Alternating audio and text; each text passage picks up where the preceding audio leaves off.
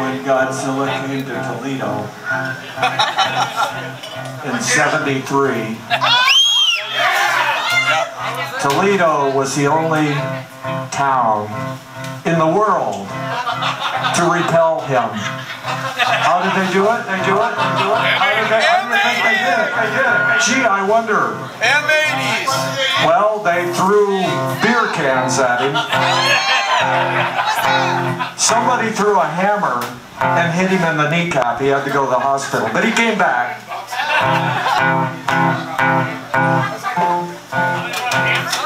And then somebody got the bright idea. Somebody was a genius from Toledo. I don't know. Is that genius here? Somebody threw an M80 and it blew up right in Godzilla's ear. Right in his fucking ear! Almost blew his fucking head off! Godzilla, when Godzilla was a baby, he was nice. He was really cute. He was in a little crib.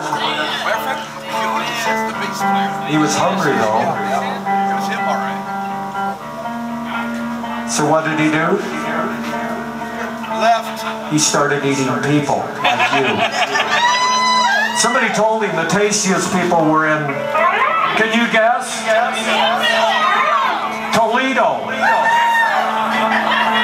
And the best beer was in Toledo.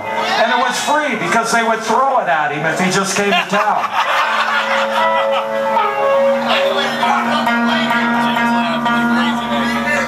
Well, the M80 did it. Godzilla swore that that sports arena was not going to last. He swore he was going to come back and it was going to be level.